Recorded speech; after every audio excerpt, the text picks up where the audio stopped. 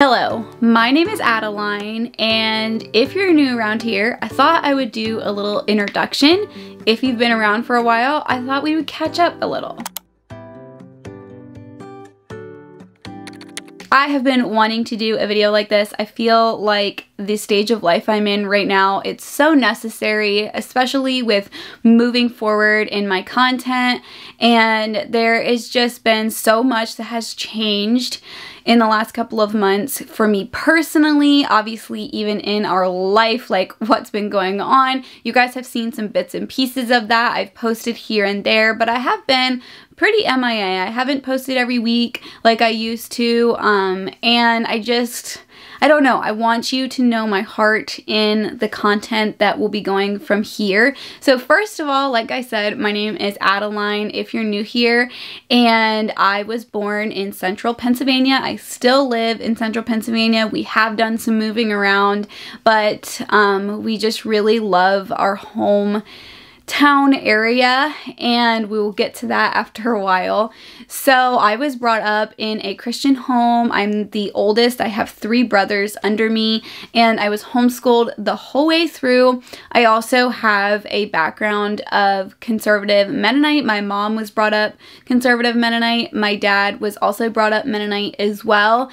And then my parents were a branch kind of off of the Mennonites until I was about 11 years old. So I know that Mennonite is a pretty big buzzword, and there are a lot of Mennonite YouTubers. Some of them are actually friends of mine. I appreciate their content so much, and I feel like I can relate to their content so much, a lot more than a lot of other YouTubers out there, and probably just because a lot of the homemaking and mothering traditions that we are brought up with within the Mennonites are really just carried on. And so that's something that I have recognized and realized how much I lean into that. The more I get into motherhood, get into homemaking, I see all of that come about. So like I said, I was homeschooled the whole way through. I'm so thankful for that. Me and my brothers all really enjoyed being homeschooled, and it just really helped us to enjoy learning. And even to this day, I can be a little bit of a history buff or love watching documentaries on Netflix and things like that.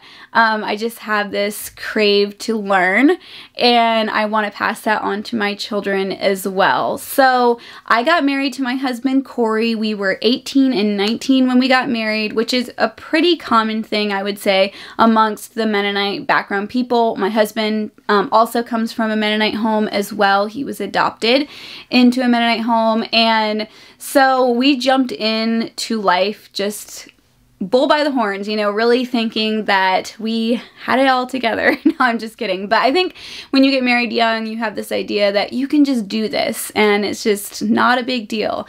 So if you all know and have watched my channel for a long time, we do have quite a story that goes along with our marriage. Just my husband going through a lot of addiction and things like that. And I decided to stick by him and walk that out. And I'm not even going to go deep into that today. That's not what this video is about, but it does affect some of the things I'm going to talk about in this video. So there was a lot of really crazy years walking that out with him, and our daughters are each a year apart. We have 3 daughters, and they are in the middle of their birthdays right now, so they're turning 6, 7, and 8 right now, and we do homeschool, so we've got schooling and that going on as well. And so through the years of them being born and having babies so close together, and then dealing with Corey's addictions and all of the things that I walked out with that. We spent some time separated as well, which you all, if you've been around for a long time, you saw a lot of that being walked out. And so all of those things, of course, have affected who I am today. It's affected my content. It's affected how I've walked out life. It's affected what's been priority in my life. So I'm going to break a little bit of that down. So like I said, we do live in central Pennsylvania, and we still do. We've moved around a lot. We spent some time in North Carolina, and now we are living in a farmhouse that we recently moved into. We are currently renting it, but we do have the option to potentially buy it or do a rent to own or something like that. We're not exactly sure what we want to do. And so this only happened in the last couple of months. And also in the midst of this, we've moved away from town. So where we live is about a half hour from any like major grocery stores and things like that. And it's just kind of brought me to a place of seclusion and peace, and really being able to examine my heart and let God examine my heart. Jesus is the center of my life, and I don't know how in the world I would have been able to walk out a lot of the trauma and just craziness that the last 10 years has brought us. We'll be married 10 years this September, and I just look back on everything and I see how big God is and how big His love and His grace is for us, even when we are in the middle of the craziest storm of our life. I think a lot of times people, when they talk about their stories and they talk about things that have happened to them, they often talk about the storm and the crazy and coming out of the storm, but not a lot of people talk about the post-storm. They don't talk about what it's like to process a lot of the things that you went through in the storm. And I feel like since we've moved here to this farmhouse, I'm sure you all have noticed I haven't posted a whole lot as much as I was before, and that's probably going to change. You'll probably start to see more content from me, but some of the last couple of months has been me just really processing a lot of what we've walked out. On top of that, Corey has had a major heart change. God has just worked so much in his life, and it's honestly incredible to see the man he is today and all of the growing that he's still doing, and just how much of a compassionate, caring heart he has for me, and just wanting me to walk through my own healing and just all of those things. And so coming here and moving into this farmhouse, it's so beautiful outside. Like, I want to show you all more of how quiet everything seems. We are back a lane. We're further away from like traffic, and you wake up in the morning and there's just birds, like you can hear them outside. And of course I have my garden now, which you all saw. I gave you a little peek into us setting the garden up, and it's just brought me to so much of a slower pace.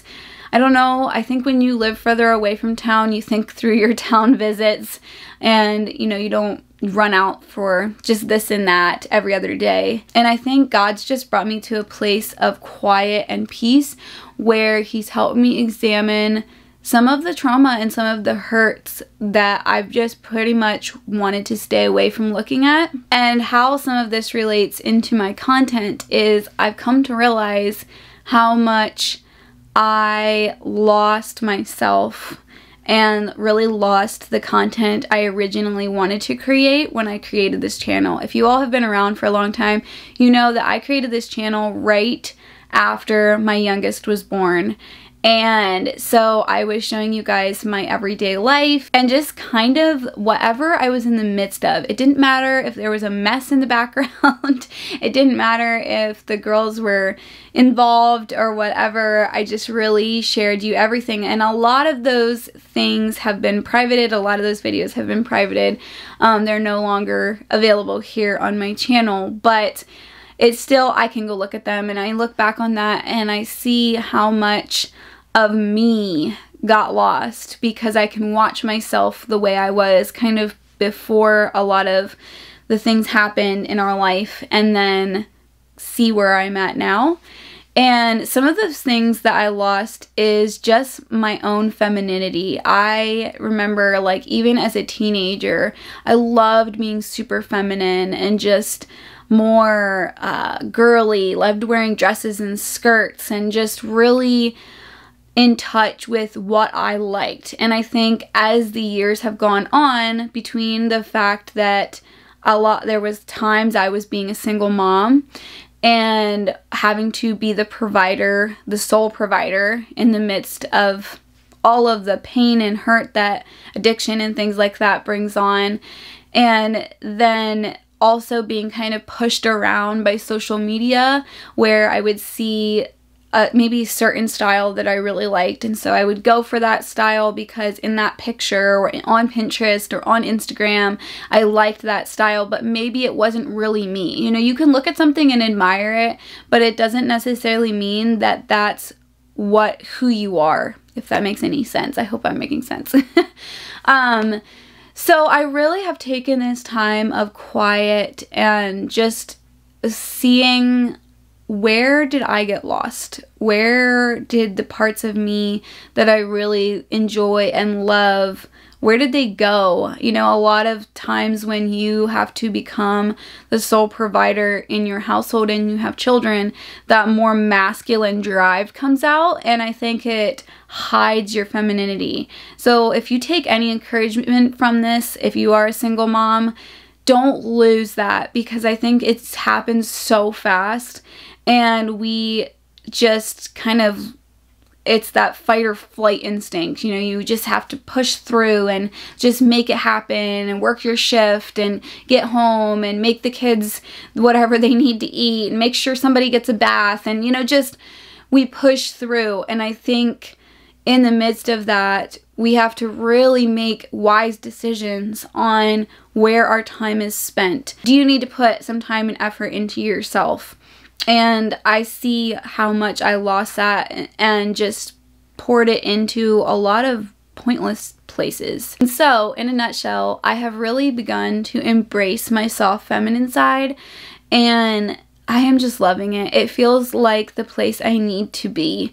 I know Corey even said the other day, he's like, whenever you're less stressed, I just see you be so peaceful and enjoy life. And that is so true. And in the process of the crazy of kind of losing myself, I tried to gain so much more control in so many unhealthy areas, whether it was diets or cleaning schedules or just, I don't know, like finding the biggest walls I could put up around myself, thinking that somehow that would give me some false sense of safety.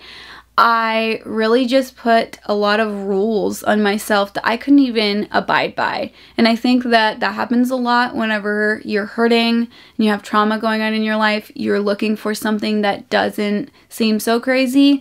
So you put yourself on these rigid schedules and thinking that you can't step out of line, or, you know, something bad might happen. And I think I did a lot of that. And so as God has just healed my heart and shown me all of these things, I see how much I've missed out on freedom, and I've missed out on just peace that I could have been keeping a hold of, but instead I was choosing fear, because fear is what drives us to control things around us. And believe me, this isn't just all come falling out of the sky onto my lap to understand overnight. Over the last couple of months, a lot has happened to kind of force me to take a look at all of this. And our moving here, moving away from the hustle and bustle down to the quietness, feeling really convicted to stay away from social media. I'm on once in a while on Instagram, but I've really pulled away from it and contemplated completely getting rid of it. I don't know, but I definitely want to put my creative energies and passions into my YouTube here. But I just see how quickly we can play the comparison game, especially when you already are trying to control everything around you.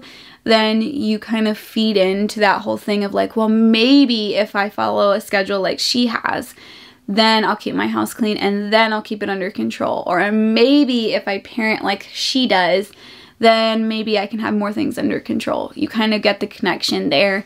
And so on top of those things, really pulling away from the hustle and bustle, cutting down on social media, I have had some pretty big health things come up. I have talked about it before vaguely, I think in the past, but this time it's very serious, and it's something where it's involved me having to eat very clean, like dairy free, gluten-free, mostly sugar-free. It has to do with my stomach and just some stuff going on there. I'm not going to go into great detail just because it's personal, but it's all taken a lot of time to take a step back and just really go, what is most important to me?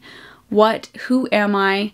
I don't want to be comparing myself to every other person around me. What are the things that I enjoy, and who did God make me to be? God, God created my personality specifically for me. God created me with the eye to like particular things and to really create my home into my home. We all have our own ways of making our home, and we have our own ways of mothering, and we have our own ways of showing love, and those things are important to be in touch with, because if not, you're simply mimicking someone else's way of doing something. So all of that to say, some of what I am going to be showing you here on my channel is going to be simple life. And I think that is who I am. I'm not someone that is out there for the glitz and glamour and the extravagant lifestyles. I love simple life. And I think a lot of it goes back to my roots of coming from a Mennonite background, where it is a lot of simple life. It's simply gardening, and it's simply training your children and teaching them, ways of sustainable living, and just how to walk in a way that honors God. And I just appreciate so much of those things that are in my heritage. And I see how much of that I don't want to lose. I want to be able to pass some of those things on to my children, and teaching them how much God loves them and who God made them to be, so that they don't lose themselves, so that they see their identity in Christ. And I think that is the true word that I'm basically talking about right now, is what is your identity? And your identity can be in all kinds of things. Yes, even homemaking. But when you find your identity in Christ, you see that He sees you as someone completely beautiful, and He created you the way that you are, and you can flourish in that person that He made you to be, no matter what you look like, no matter what you like. You might like a style of decorating your home that is not really the trendy thing to do. You might like to organize in a way that's not really the trendy thing to do. You may like to cook in a way that's not really the trendy thing to do. And that is okay. And I think there's a lot of people out there talking about being your true self, but in the process they're just trying to be someone else, or they're just trying to mimic someone that they see. And I think that comes with a lot of overstimulation, or a lot of immersing ourselves in social media, where we see these images day after day, and suddenly we think that that is what we need to be. So going on from here, I want my content to reflect who I am, who I've been created to be, some of my heritage, some of my ways of raising my children that I have found them to be so happy and joyful in learning how to do things with their hands, and just learning to go play in the mud and catch frogs. We have a pond in there, always out there catching frogs. Learning how to grow your own food, or how to be a good steward of things. That's been another learning point for me recently, is being a good steward of what I have. Not overbuying, learning to buy from people that are local to me. I've really decided to step away from places like Walmart and Target, and just buy from people around me, because I know that it helps my local economy grow. Whenever you can buy your meat from someone, or find a furniture maker near you that can make you whatever table you need, or whatnot. I just think that it's so beautiful. My mom was a seamstress growing up, and she recently gave me her old sewing machine, and so I've bought some fabric, and I want to learn how to make some clothing for us, which is really exciting to me. And I can buy fabric from my local fabric stores that are near me. And I just love all of that. That's just what brings life to me. And I remember back when I first started my channel, I would do a lot of DIYs. I would go, and if I needed something, I would find a way to DIY it. And you guys might remember that. And I just miss that part of me. I miss kind of searching for the things I can make myself. I just love that. And also just being able to find natural alternatives in the midst of my crazy years. I feel like I just went to buying the convenient things and stuff that maybe had more chemicals in it and stuff like that. And instead of leaning into what I really love to do, and that is find natural alternatives for things. So you guys will probably see me doing more of that. But of course, the main focus of my channel is not going to change, and that is meal prepping, cooking, home preservation of food. But I want to weave all of that in to my everyday life. So you're going to see a lot more of bits and pieces of my week or my life in the midst of my meal prepping. And of course, all of these things that go along with homemaking, I want to share with my daughters, and they get so much joy out of working with me in the kitchen. And so you may see some little hands involved in working with me. They usually are begging to do work with me or go to the garden with me. They just love this simple, slow life. And I think ultimately that's what I was brought up in. And that is what I want to go back to, is my roots and just having peace.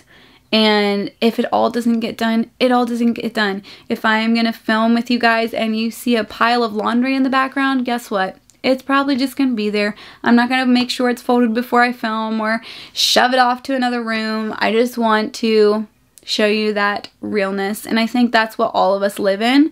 And unfortunately, social media pushes us to try to be controlling and be perfectionistic. If that's a word. It's perfectionist.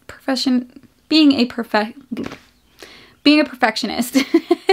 And unfortunately, that is a major weakness of mine, which is so connected to trauma and just trying to take control over things. And so, yeah. So you know what? From here on out, I guess, welcome to life that's not perfect, life that's simple, life that's slow. And I'm just really excited about where I'm going from here. I wanted to also include that with my cooking, I know for a while there I didn't do a whole lot of it, and but you're gonna see a lot of it just with the health problems I've been having, but including a lot of dairy-free and gluten-free recipes. I do not do that exclusively because my husband and children do like their homemade bread.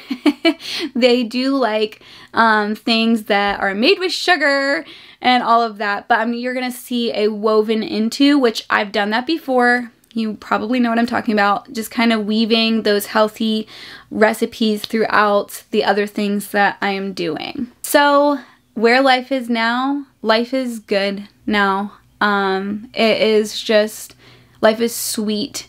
It's really fun whenever you are married to your best friend, and I think it tastes all the sweeter when you've been through some very difficult years and you can come out the other side and you can see how much stronger you are.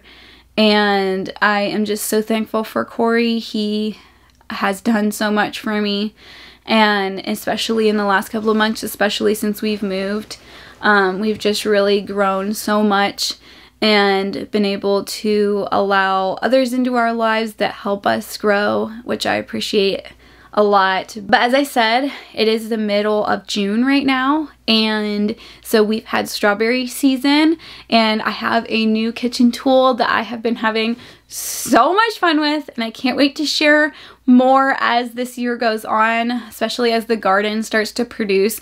But I have a freeze dryer now. I know I mentioned it before, but with the way that I need to eat, it is so helpful to be able to preserve food, long-term preservation without sugar. A lot of home canning, you really need sugar to preserve or flavor. Otherwise, the food just tastes really bland till you get to it. So we have been freeze drying strawberries, and it's such a simple thing to do. I just cut the tops off of them, and you can either pre-freeze them or you can slice them and put them right into the freeze dryer. If you pre-freeze them, it takes the freeze dryer a little less time, so sometimes people will do that. And then I just load the trays up as full as I can get them, and my daughters have been helping me with that too, cutting up strawberries and just putting them on the trays. We pop them into the freeze dryer, and it usually takes them about 24 hours to completely freeze dry, and then I can use them for literally anything. I've been making myself a nut granola since that's gluten-free, and I've been able to enjoy them with that, and they are so delicious. They taste almost like a fresh strawberry, which I really, really love. And storage with them is really simple too. I can either store them in Mylar bags or in jars, and I just put an oxygen absorber in with them, and they're good for a really long time on my shelf, which works out great, particularly because whenever you keep a fruit at its peak season, so like right now our local strawberries are available to us, it really makes the flavor all that much better. So if I can keep them for throughout the year to make any type of dessert with strawberries and things like that, it's just so convenient, but obviously not to have the sugar in it, so I can add my own sweetener or whatever I want to it. Really works out well. So I'm going to be doing a lot more with the freeze dryer. I'm excited about that, but don't worry, I'm not losing any of my canning content either. I feel like they are different tools that just work for different things. And of course, just the garden, I'm excited about how that is coming along. We do have some things that are growing really well. We do have some things I don't know how they're gonna make it in the garden. We'll have to wait and see. Back to a little bit of what I was saying about learning to shop small and things like that. I've also regained my love for thrifting, and that has been really fun. A lot of these things I have lost simply because of the hustle and bustle, simply because of trying to get things done quickly, I guess, because I had so much on my plate. So instead of thrifting, I just started buying clothes at regular stores, and just because it was easier, it was faster, and it just was for that season of life. But I so enjoy thrifting, and I love just the sustainability of it, reusing things, and learning to be good stewards of our money. So all of that to say, I am just thrilled for this next phase of life, and I'm thrilled to share it with you. And I think in some ways it could look a little different than some of my content. In some ways you might see some of the old coming back, which I know I've seen comments before of people saying like, I miss the old Addie, I miss the old way of you doing things, and so you might get to see some of that come back. But in another instance, you know, we do have our own private life, and I think that is another part of slowing down, is not oversharing. And when you have time to share all of it on social media, you're not having any time to really enjoy life. So I think that that is something that I am learning greatly as well. So anyway, I am not going to keep you guys any longer. Thank you for sticking around to just hear my heart. I've missed putting my heart into my content a lot. I feel like a lot of it has been very surfacey, and I want to begin to share my heart again. I know with that you all used to love that. At the end of my vlogs, I would share a lot about what God's teaching me and those sorts of things, and I think I want to bring that back as well. So I didn't even make my bed to film this. There you go. It's just going to show. But yeah, so if you are completely new here and this is the first of my videos that you are watching, you got to know a little bit about me and what I like to do and what my content and my channel is all about, and you enjoy it and you think you can stick around for some more, hit that subscribe button. And if you guys have been around for a while, I'd love to hear your comments. With taking a step away from Instagram, I want to focus more on my comments here on YouTube. And so please leave comments below. I love to be able to respond to them. And even, you know what, take this moment to introduce yourself. If you're someone that's watched for a long time, I recognize screen names. Like when I see your handles pop up here in the comments, I know that there are so many of you that have watched me for years and you comment often, and I appreciate that so much. It helps my content out a lot whenever you all comment a lot. So just introduce yourself. Let me know who you are. I would love to get to know my viewers better here on my channel and my second channel if you aren't subscribed to that. So give this video a like, and I will be posting again very soon.